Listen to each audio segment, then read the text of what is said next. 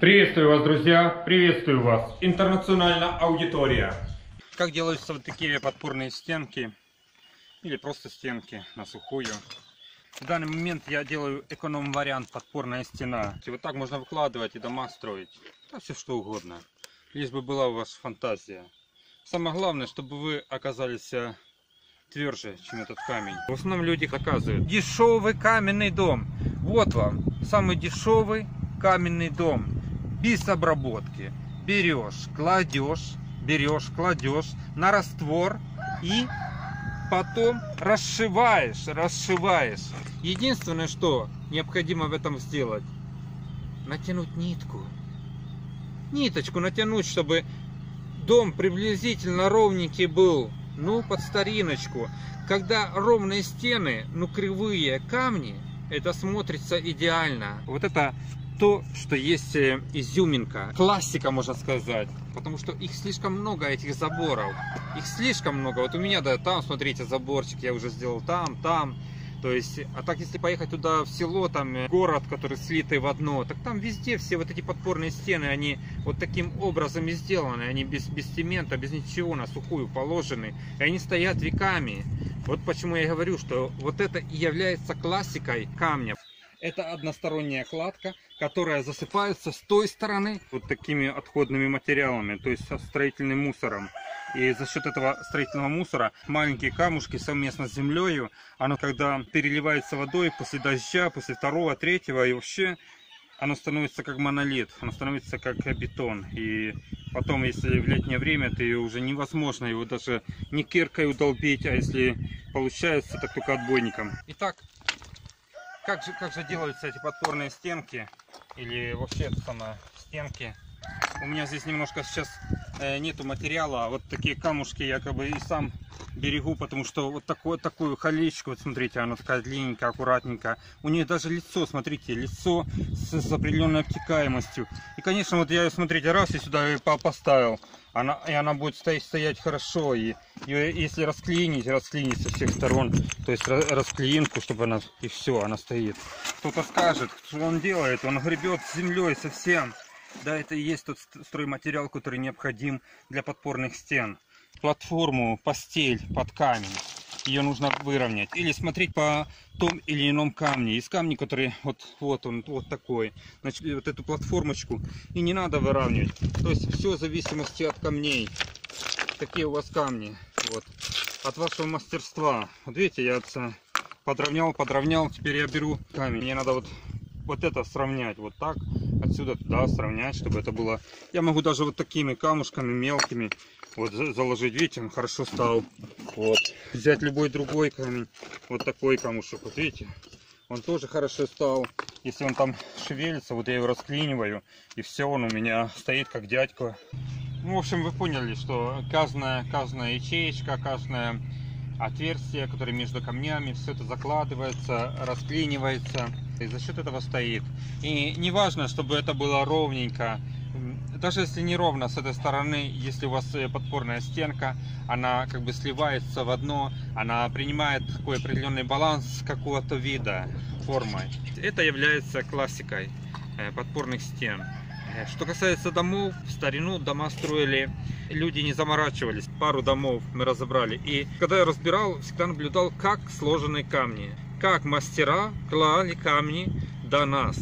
И там можно такую картину увидеть, что вы даже скажете, а как же эти камни стоят? Каждый камушек, он должен класться не вот так, а, понимаете, то есть, чтобы он держал, чтобы расклинили. Вот смотрите, видите отверстие, я его расклинил. А если у вас камушек даже на раствор, и вы вот так взяли, расклинивали, вот, и все это красиво смотрится. Ну, то есть, насчет земли, когда клали на землю камни, их вот так расклинивали, и они стоят по сей день, и никуда они не деваются, вот так расклинивали.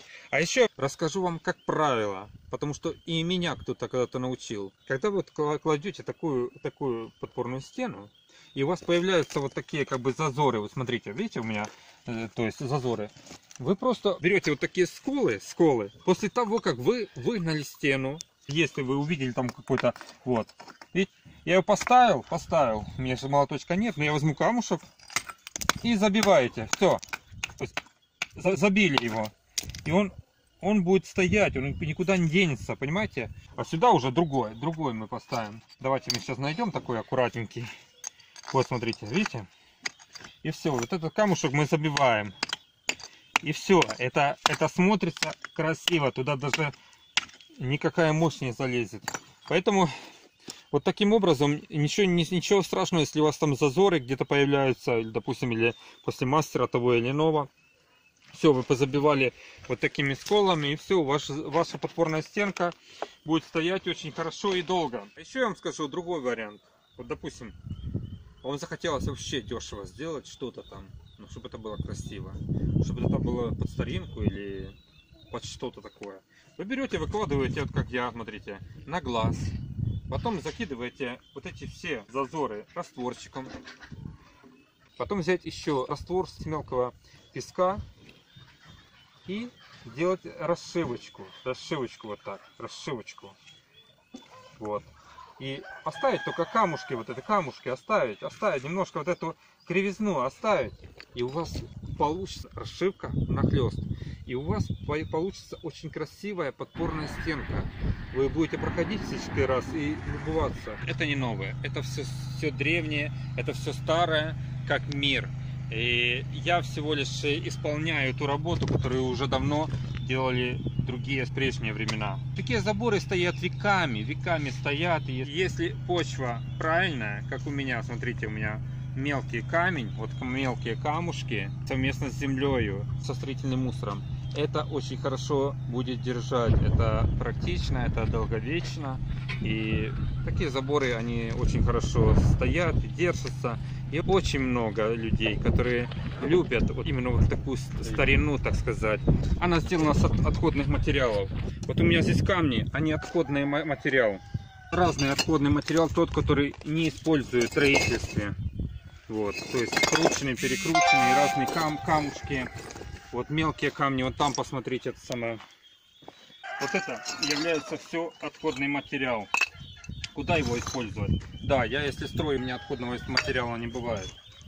Вот. Но есть люди, которые строятся. От этого отходного материала можно делать шедевры. Потому что маленький камень совместно с большим камнем, я их вот складываю, один камушек, второй сверху, третий пошел перекрытие, и вот у меня получается уже какая-то картинка. И вот вы можете наблюдать без ниточки, без ничего, вот эту картинку. Я иногда прихожу на стройку, тогда же у своих ребят, смотрю, у них вот такие камушки, все это остается.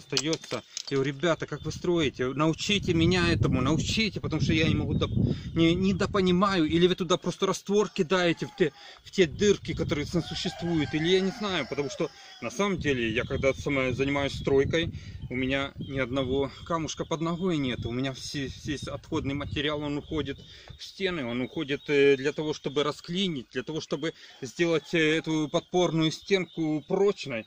Поэтому у меня и нету их, понимаете, у меня никогда не валяются вот такие камушки. Никогда не выбрасывайте маленькие камушки, никогда не выбрасывайте отходный материал. Все это используйте, все ищите те меры, куда можно использовать. И я их всегда ищу и нахожу, то есть у нас ферма здесь, и мы ее как бы обустраиваем. То, что не нужно вам, то, что где-то выбрасывают, я это все использую. У меня вообще ничего не пропадает практически.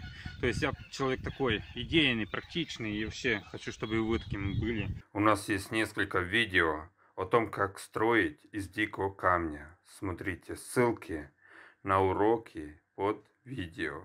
Ставьте лайки, подписывайтесь на канал. Стройте из камня.